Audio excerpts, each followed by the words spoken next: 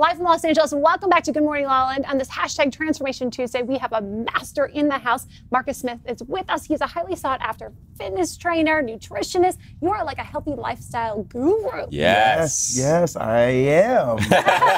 We need some serious tips for like not that much time. How do we get it going big time? Oh man, not that much time. Okay, get up and move. Just stand up, move around. I do that. Okay, cool. So you're already winning, right? You're in the game. Yeah. I move all day. Yeah. So I mean, it's not that hard. I mean, I think people overcomplicate it and they, oh, what should I do? I need to go look at this. You look at this. You look at this. Just get up and move. Walk around the block. Get off of your couch. Do something active. You know, is what I try to get people to do. Even if it's only 5-10 minutes, and then just kind of work your way up from there. You know, a lot of times we overthink things and we think we need to have the magic formula. It's not that hard. Just get up and move. Yeah. So tell us about the motivational calendar you created. So the motivational calendar. So like, I wanted to put together something that helped people to. So I do a lot of online training, right? And so a lot of times people struggle with the motivation. I find that one of the reasons why people hire personal trainers, why people come to see me is just because they need the motivation, not necessarily because they don't know what to do or they don't know what to eat. Everyone knows you got to eat your vegetables. Mothers been telling their kids that, you know, since day one. Accountability. We need you for accountability. Exactly, accountability and the motivation to be held accountable, right? And so I wanted to put together a calendar that just kind of spoke to people every day and motivated them to get up and exercise. I love that. So does it have pictures of you like every day? That's how you get motivated. Yeah, that's what you should be. Yeah. So I use everything that I can. I throw the kitchen sink at people, whether I need to show my abs, whether I need to, you know, say a few curse words. I mean, I don't try to do that, but you know, whatever I need to do is tell a joke. Whatever it is that I can do to get you off the couch, that's what I'm shooting for. What gets you motivated? Honestly. Other than Rob Max. Other than his outfits. You know what? I'll be honest with you. What gets me motivated is other people. Yeah. You know, so when I see other people that are in shape, I go, yo, I'm tripping.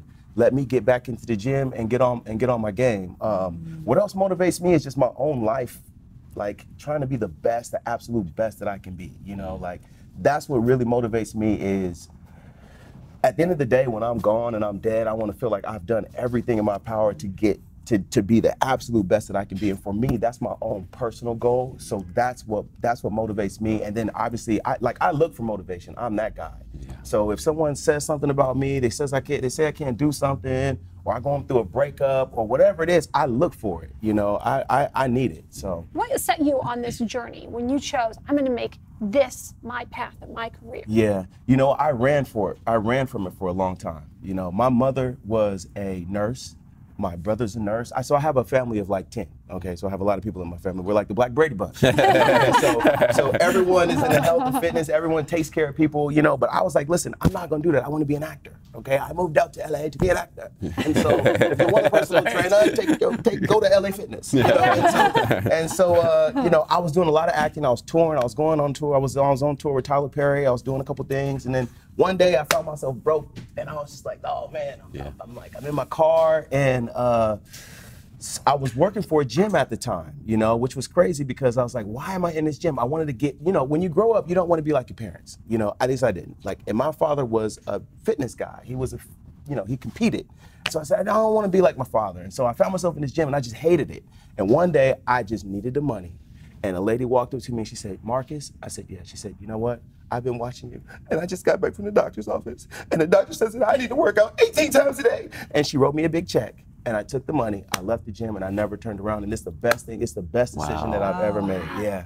That's incredible. Did you grow up athletic? Were you active as a kid? Of course, my whole life. My mother just wanted me to get out of the house. Yeah. And so she did anything that she could. I played baseball, basketball, soccer. You know, just get out. Don't run around in here. Go out there. It's a super interesting thing, though. You mentioned you didn't want to be like your father. Yes. And then it turns out, though, that was your purpose. That is your calling. Absolutely. So what made you accept that so you could thrive in your purpose? It took me accepting things the way they are. And it took me really going to the bottom and saying, you know what? I prayed. You know what I'm saying? I went like to the point where like there was nowhere to go but up, and I couldn't do it by myself. And so I was sitting there like, yo, what happened? What are we gonna do? And then the positive, when I just let myself go and I said, whatever's gonna happen is gonna happen. I don't care if it was cleaning, picking up cans. I didn't care. I was like, God, whatever you give me, I'm gonna take. And literally in 5-10 minutes, here comes a check. Wow. And it came, like my life changed like quickly in 30 days. So it happened so fast. It's like I went from not having a car to a car. I went from not having a place to, and it happened so fast that I knew that's what the purpose was. Even though I was still like, are you sure? Like, don't play with me. You know?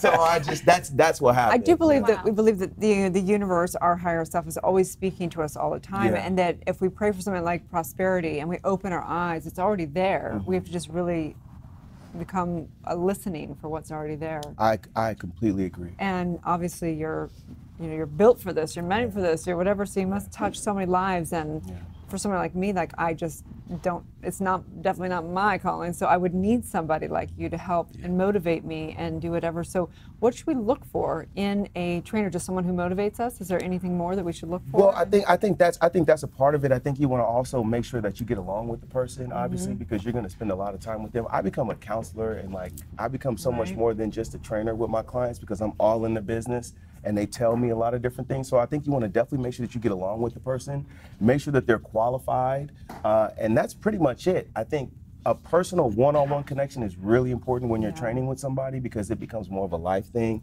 than it does just making sure that you show up to the gym on time, because it's all connected, you know. So I think, make sure you like the person, make sure that, you know, you get along with them and that they get you to the gym.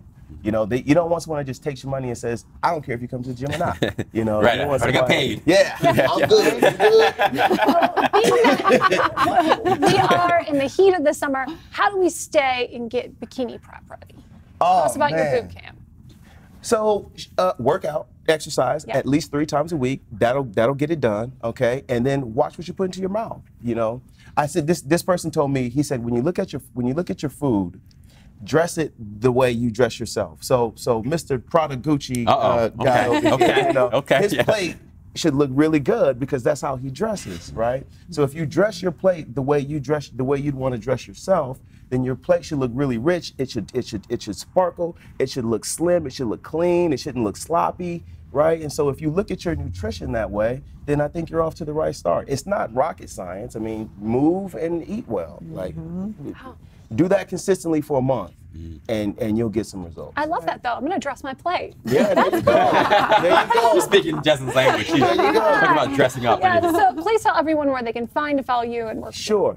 You can find me on Instagram at Marcus Smith, MarcusSmithii. I'm the third. Yep. So it's going to be 3 I's at the end. And then that's pretty much it. Fantastic. Great Appreciate story. you. Thank you so much, Marcus. Stay tuned. We'll be back for with more in Good Morning, LaLa Land.